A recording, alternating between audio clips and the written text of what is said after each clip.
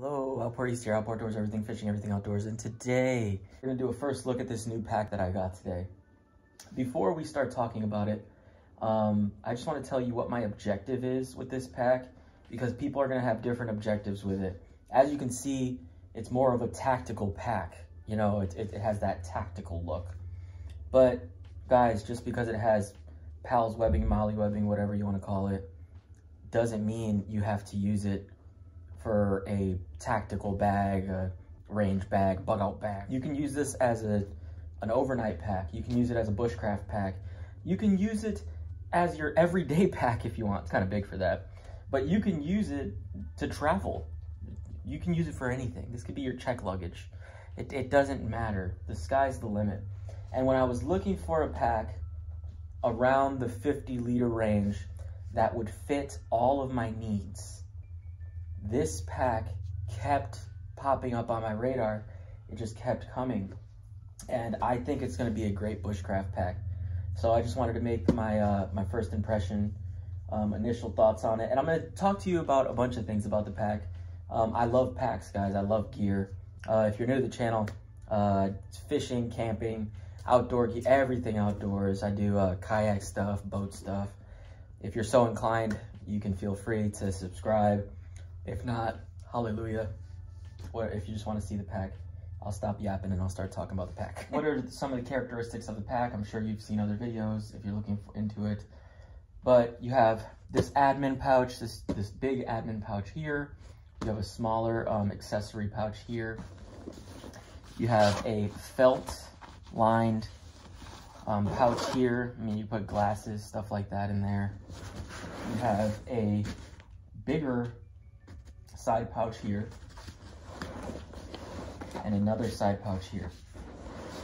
I'm just going to show you some of the stuff that I got in it. This is not like a gear loadout or anything. I just put stuff in here so I can like add weight for the hike tomorrow and to see what goes in there. And hopefully this helps you make your decision. Compression straps that go down the side, which is going to, you know, make it more compact. That's one thing I was looking for in a pack. The pack couldn't go out this way too much.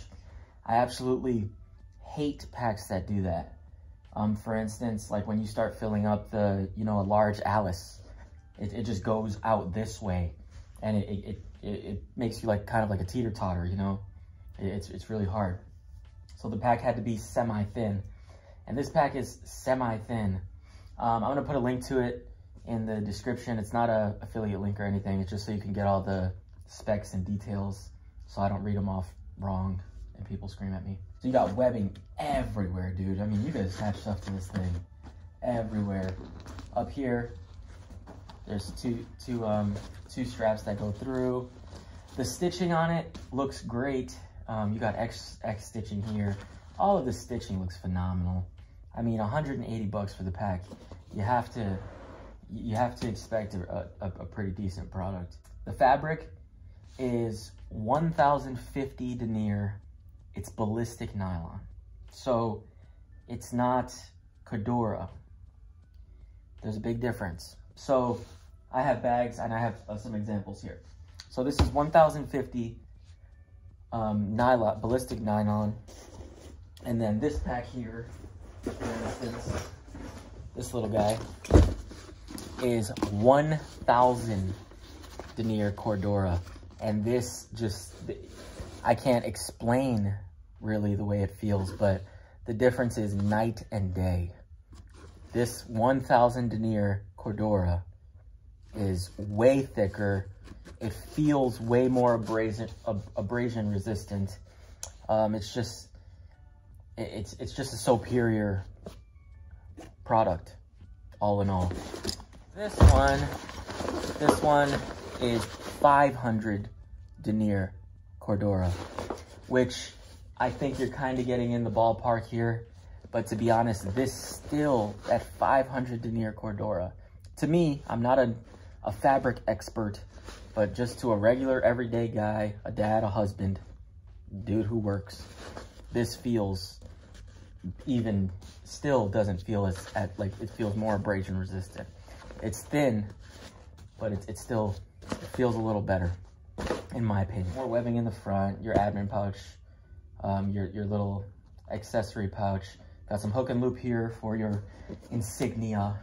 Got some hook and loop here. You know, perfect for a name if you're a veteran. Thank you for your service if you're a veteran. But if you're a veteran, you have a name tag, boom, you can get a name tag made, all that fancy jazz. Start getting into it. This admin pouch.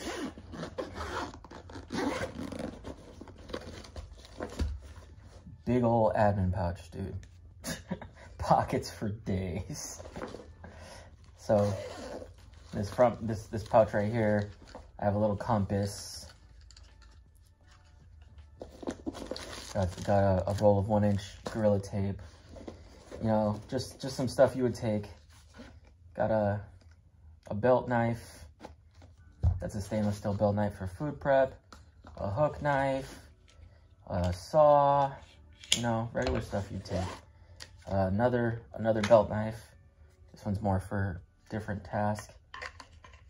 Like I said, I'm not going to be talking about gear.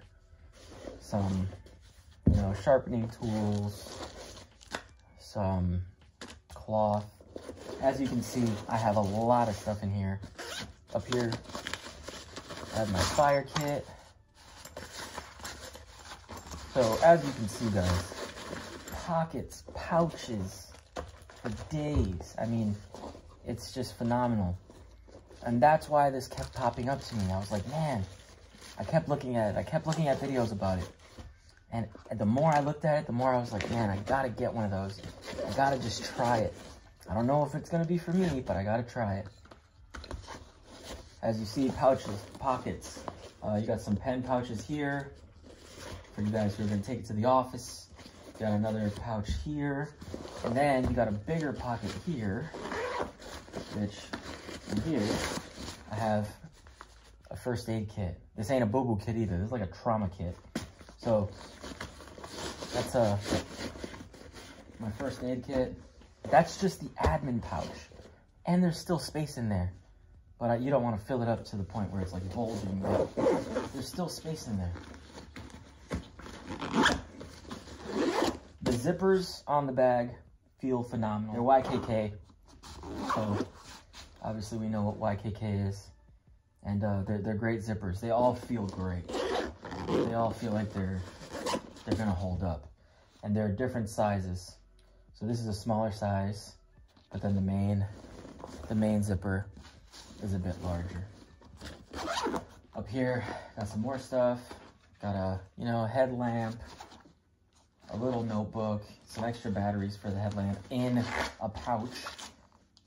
A lot of pouches, a lot of pockets, pockets and pockets. This thing is like Inception. Compression strap up here, which I think is a great design. I'm gonna show you right now.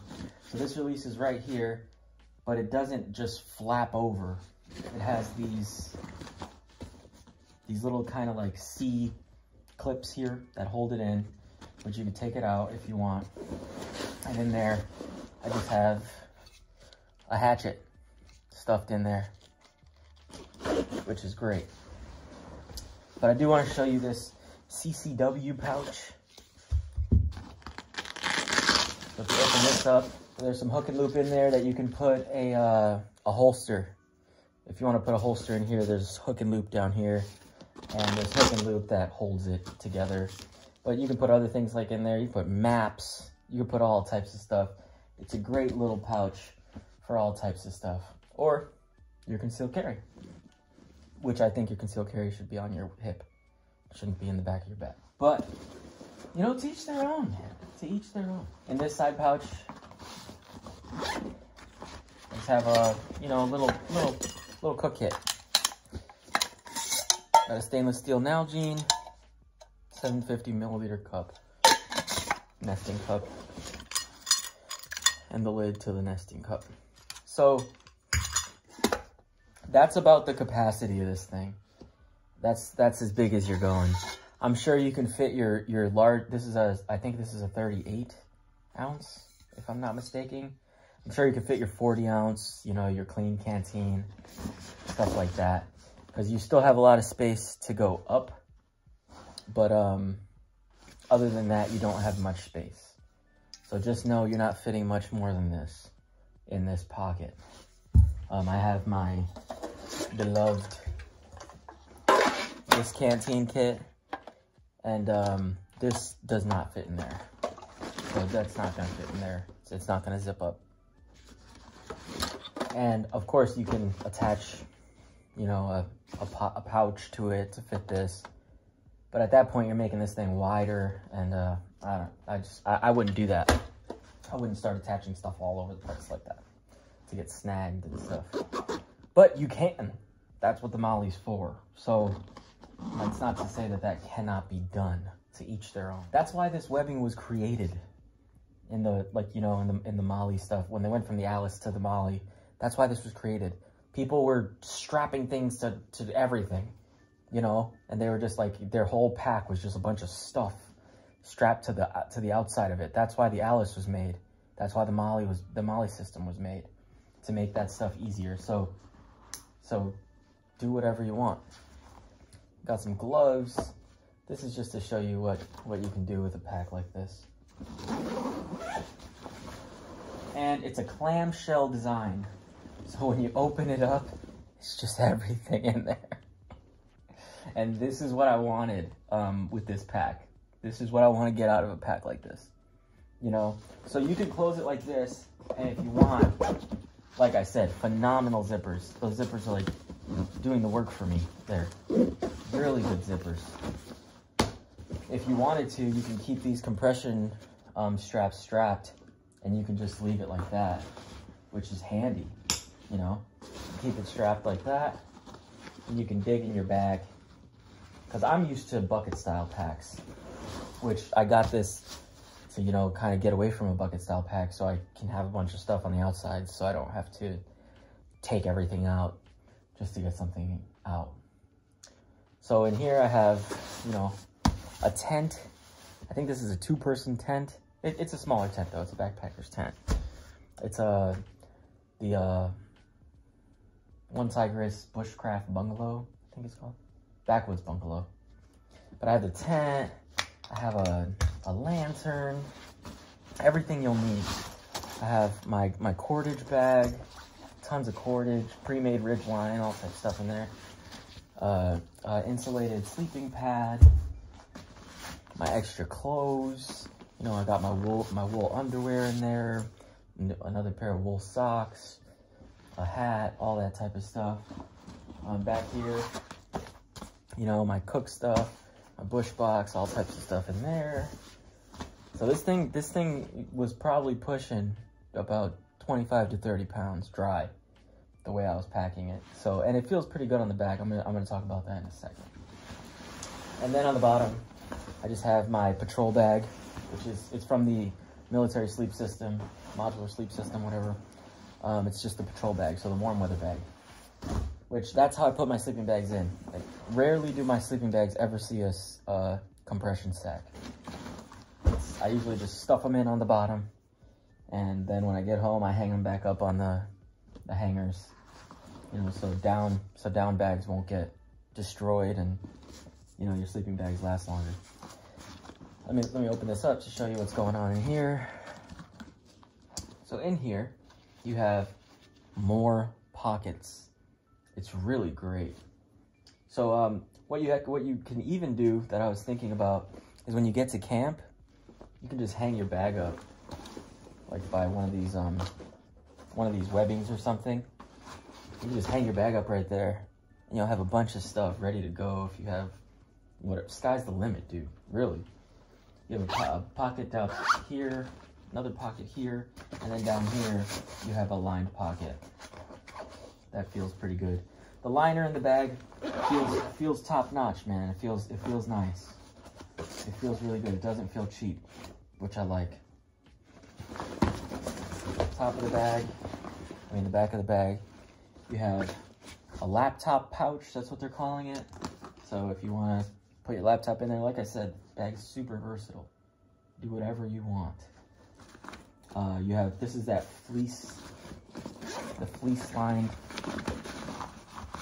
pocket here. If you want to put some your glasses in there. Put your glasses in there. It's a nice touch. Your phone, you know, whatever.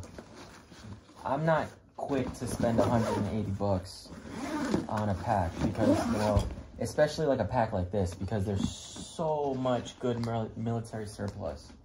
I mean, you could get an Alice, which is a medium Alice, is like one of the best packs ever made. You can get one of those for cheaper. You could get a Molly 2 for like 60 bucks, you know? But that pack is gigantic. It's like 80 liters. But, you know, so I'm not really so quick to like spend money on a pack that's not going to do something specific for me. Let's talk about the back here. So on the back here, we have, there's your back pad. Has some padding here, padding here, padding here, and padding here. I'm guessing they were going for providing airflow. I'm just going to be realistic and tell you that it's not going to happen. When this thing is packed out and strapped to you, those cavities are just not deep enough. This padding here is not deep enough to separate from these.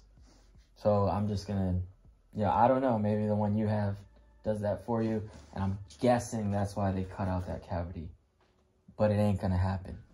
If you're looking for good airflow, buy an Osprey. You can get a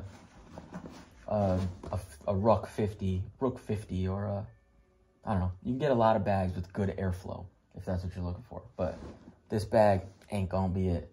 So if you're expecting your back not to sweat like a pig, it ain't gonna happen with this bag.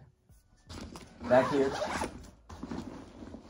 you have you can put your hydration system back here, and then here's the port for your hydration to come out.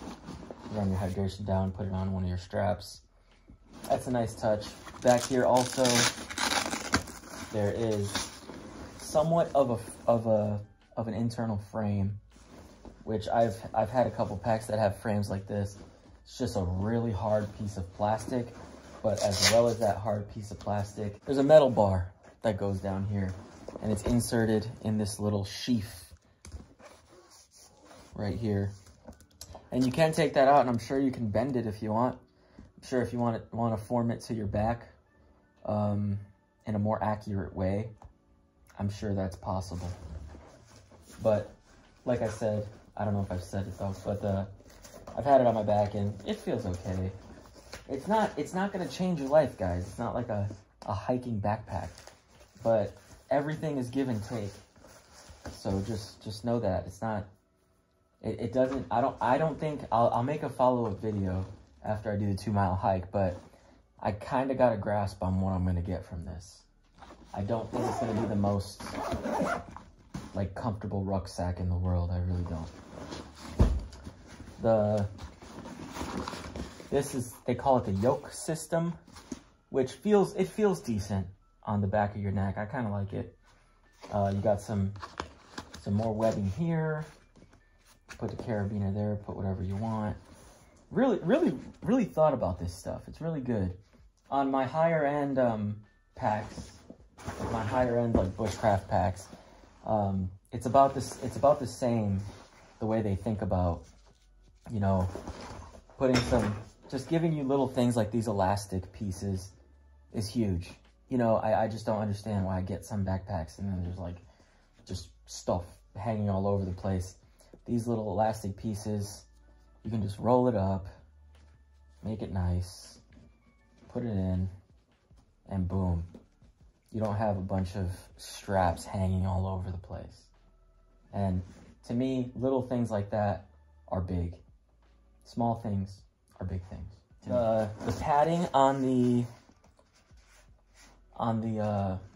shoulder straps, it's decent. Like I said, it's not going to be, you know, what you'll get out of a high-end hiking pack, but that's not what they're going for here. So I'm not going to, you know, I'm not going to compare apples to oranges. I know what I was going to get when I got this. You got your hip belt, which is a decent hip belt. It's it feels pretty good when I put it on. It hugs me nice, and it's just like the shoulder strap, a little thin, It's not padded all crazy, but they did something, and you know, kudos for that. It's a 55-liter pack. So when you get to 55 liters, dude, if you pack this thing without thinking about it, you can really break your back. So 55 liters, you could pack this thing and really hate your life. So it's a lot of space. So just know that when you're packing out your bag, it's not necessarily your bag's fault if you overpack it. So what else is there to talk about? The bottom, from what I'm gathering, it's the same fabric. So sometimes, you know, you'll see packs. I know the Van Quest Marcor 45. That's a $300 pack though. They have 1,000 denier down here. It's Cordura. And then they have, I think, 500D on the rest of the bag. A lot of bags do that, which I think is a nice touch. Only time will tell how this is going to hold up. For me, anyway. You know, I know a lot of guys have them. But I'm gonna go out on a limb and say it's gonna hold up. I mean, it's a nice fabric. It is ballistic nylon, but still, that's very, very, very good fabric. It's really nice. Down here we have some loops. So if you want to put a bedroll down here, a wool blanket, you know, you can. Whatever you want to do. You can strap a tent down here. Like I say, like I keep saying, the sky's the limit. Another thing I really like about the bag is this pouch here. I think it's great. So let's say you have you know, your poncho, or your rain jacket, or your tarp gets wet where you're camping, you know, and anything could happen. You can just, you know, stuff your rain jacket right in here and hike out. You don't have to put your wet gear inside your bag. And little things like that are what I was thinking about when I bought this pack. Because when I go camping and stuff like that, that's the type of stuff that gets kind of annoying, you know? Because when you pack everything in, and, you know, I pack my bag usually here, right here in my living room, where it's dry, it's nice, I'm not cold, I'm not uncomfortable, I'm not tired. I pack my stuff, and sometimes I can get it really, really nice. But sometimes when I'm leaving camp, I can't get it as nice as it was. So, I mean, if you have some wet gear, if you want to stuff your, you know, if you don't want to wrap something up and you want to stuff it in here, you can. So, I think that's it, guys. I think I've spoke enough. If you're still here, holy crap, you should subscribe.